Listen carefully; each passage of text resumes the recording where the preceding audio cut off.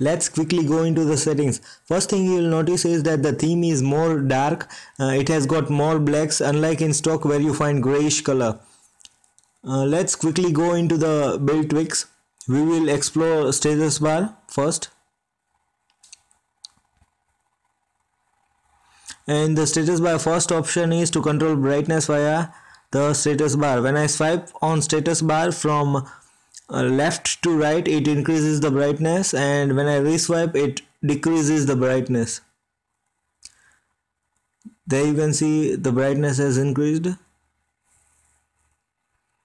And the next feature is double tap to sleep. Means when I double tap on status bar, it will sleep. Then it is battery style. It is pretty much standard that we find on Cyanogen mode or other ROMs.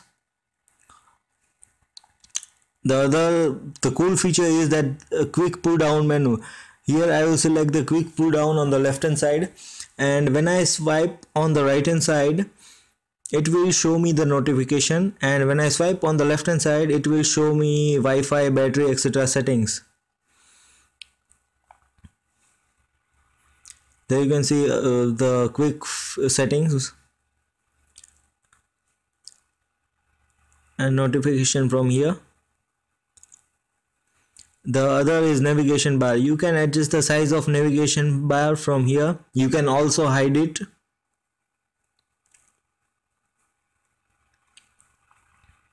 There you can see I have hidden the notification bar, navigation bar. The next is volume rocker. When I check the all options, there you can see volume rocker has all three volume buttons, all three volume bars rather. Volume rocker button, when I power off it to phone, then I can switch on or turn the screen on by pressing the volume button. There you can see I have turned the phone on by pressing volume button. Rest options are pretty much same that you find in AOSP ROMs. Then quick launch, the menu which you open when you swipe from the bottom of home menu. You can select any of this. On the right hand side is that it turns off the screen.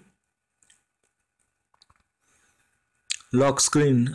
You can this feature is only useful if you don't have lock pattern. If you have lock pattern, this option won't work. You can select any of this in the 5 menus. Then it is plug-in prompt. This is very cool feature. It makes a sound when I plug in the phone. Let me demo it for you.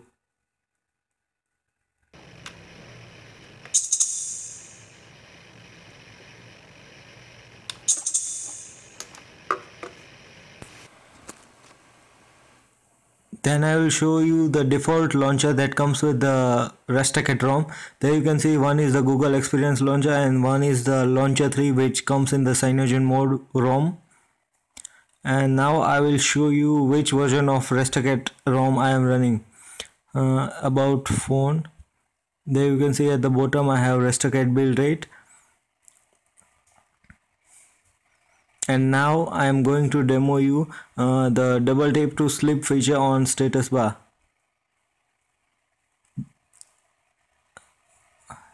When I double tap on status bar, it will turn off my screen. How cool is that?